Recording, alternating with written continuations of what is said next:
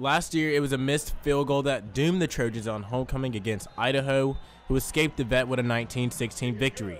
But it's a new year now, and it's a lot of firsts for the Trojans coming up. First conference road game, you know, like usual, our goal is to go out and get a win, but it's going to be a first flight for a lot of our young guys on our football team, a lot of our newcomers that are just playing, true freshmen or junior college transfers.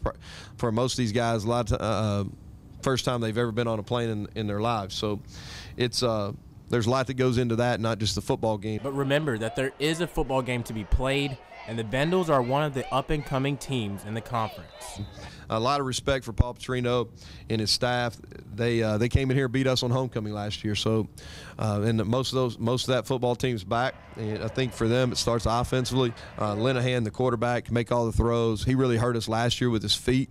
He can make plays when the pocket breaks down, and that's continued. The running back Duckworth is a physical runner. They do a good job mixing up their run schemes. They have two tight ends that they use in the passing game a lot. I think 2 of their top 4 leading receivers are tight ends, so that's going to be a different element that we haven't faced this year. It's going to be 2 weeks in a row that we're going to be challenged in the passing game. And when the Trojans have the ball, the defensive challenges are clear. Defensively, they're really a pain to prepare for because they mix up their fronts and their coverages so much.